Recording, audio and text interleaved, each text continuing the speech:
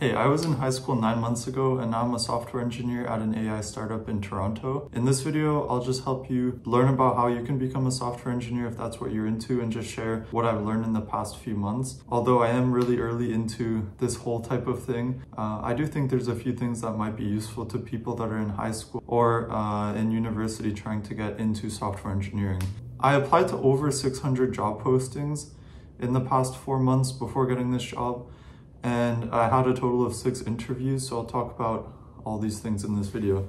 So first I want to start off with just mentioning last March in 2024, I got accepted into Waterloo Computer Engineering with the co-op choice.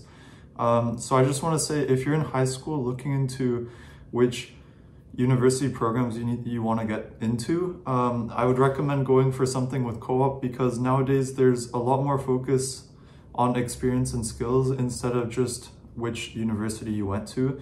So I'd recommend going with something that has co-op options. A lot of the Waterloo, like computer engineering, software engineering, CS, they have like 6 co-op terms, each one being 4 months long. So yeah, if you go for a university program with co-op, you'll just get a lot more experience and a lot more opportunities as well because of the internal job boards of the university. It gives you a little bit of an extra advantage compared to just having to go through LinkedIn and Indeed applications yourself. So if you're in high school, definitely look into that. Next, I want to talk about like resume reviews and how to set up your resume, because this is probably one of the most important steps. You basically want to organize it by having like your experience section and then also a skills section. In the skills section, you'll talk about projects you've worked on, and what skills you used, like technical skills to work on them. And then in the experience section, you'll write about any actual work experience that you have. Obviously, when you're starting out, you're gonna have a lot of personal projects that you've worked on over the years and very little experience. So just have your experience at the bottom of your resume, and until you get enough experience, just keep it at the bottom. There's a lot of videos out there, obviously, about how to write a good resume, so I'd recommend you go watch those, and I'm not going to talk about that here. But broadly speaking, like, you want to have a list of skills at the top, like a summary. Then you want to have your actual personal projects section, and then your experience section, and then your education. Education either at the bottom or the top, depending on what you're doing. And for each application, you want to tailor your resume to that application. So for example, you might want to have a single master resume that ends up being longer than a single page, like 2 pages long, in LaTeX or something. And then for each application, you want to go through and just delete the non-relevant stuff to narrow it down to 1 page of exactly what you need. And if you want to speed up the process, maybe you make like an AI resume, a front-end development resume, a back-end development resume, depending on your skills. If you have all these skills, just make all these different resumes. And then you can kind of spam through applications a lot quicker. For me personally, near the end of the applying period, like in December, 4th month into it, I was kind of just going through, just like putting in my pre-made resumes, just applying with like 4 clicks for each application. Especially if they don't need cover letters, it's like really, really quick to go through that. The next thing I want to talk about is messaging people in upper years to review your resume. This is definitely something that you should be doing. Even initially getting into your program, you should immediately go and message people on LinkedIn that are in your program, maybe 2 years older than you, maybe a year older than you. That's what I did, and I had like 2 connections that were in computer engineering that were 1 or 2 years older. One of them actually got a co-op at Ford, which is great for him. But yeah, I just messaged him to check out my resume, and he gave me some feedback and I fixed it. And at a certain point, maybe after about like 3-4 revisions, you'll notice that you get to the point where it's kind of like nitpicky stuff, like personal preference type adjustments. And at that point, you're kind of good to go. You can just start applying everywhere. The next thing I want to talk about is actually going through the interviews. So once you've applied to a few hundred applications, you'll likely get at least one interview. It took me about 250 to 300 applications of not hearing anything back until I got my first interview. Don't over stress about it. You will definitely get more chances, but take it seriously. You want to research the company thoroughly, like at least 30 minutes just researching what the company does, and kind of make a document that you're going to have open during your interview. If it's a remote interview, then you'll be able to have like your Google Doc open on the side with your notes. And you definitely want to answer questions about like, why do you want to work at this company? Like, why are you interested in this specific technology? Like things like this, they'll definitely ask you about the company to see if you've researched it, because they want to get people that are committed and excited to get this role. So definitely research the role, research what you're going to be doing. And also kind of prepare for, they'll ask you, for example, if you're applying to an AI company, they'll ask you like, what AI projects have you worked on? So just write down 2 or 3 projects and a lot of technical details and stuff like that that you can remember, so that you don't need to remember stuff off the top of your head during the interview. You can look at your document and just like quickly say like a bunch of things about your project. It's a lot more efficient, and I think it'll help you out during your interview. Also, in terms of soft skills, you can always talk about how your values align with the company. For example, if in the job posting they write about someone who is transparent and honest and things like that, you can always say that those line up with your values. Yeah, those are basically my points on the interview. Next, I want to talk about networking. You should definitely be networking. Like if you're looking for a software engineering job or internship, definitely tell your friends and family, because they can ask their connections and their network in case anyone is looking for like an intern, or like there's an open position.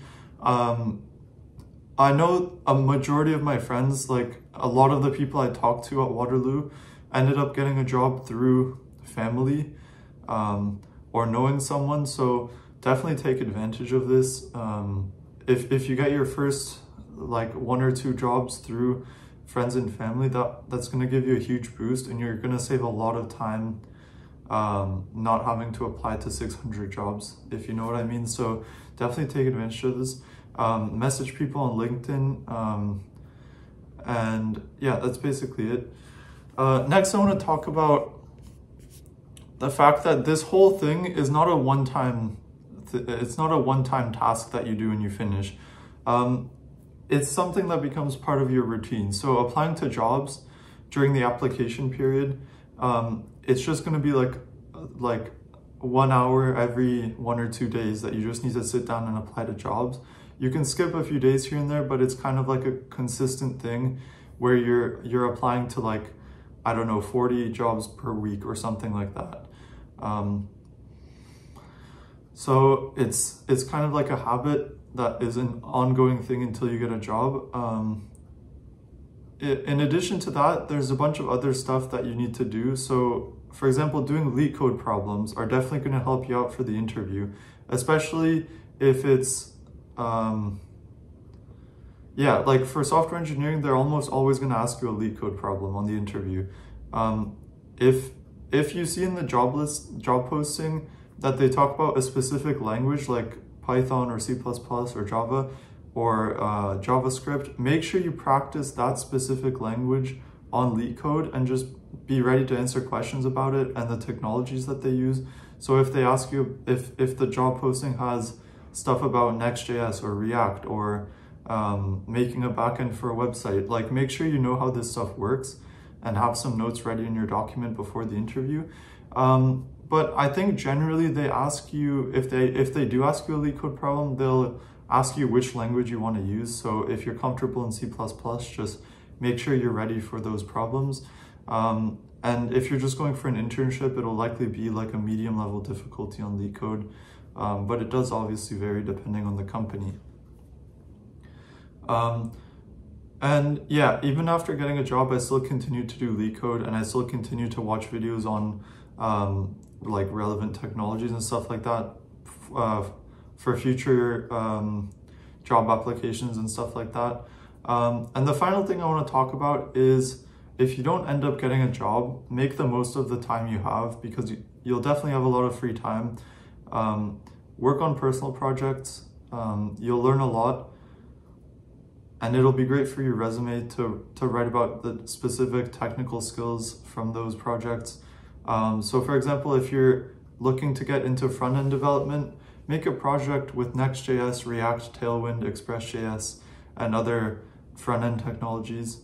Well, Express.js is for a backend, but yeah, like use those technologies to make a website or something, put it on your GitHub, and then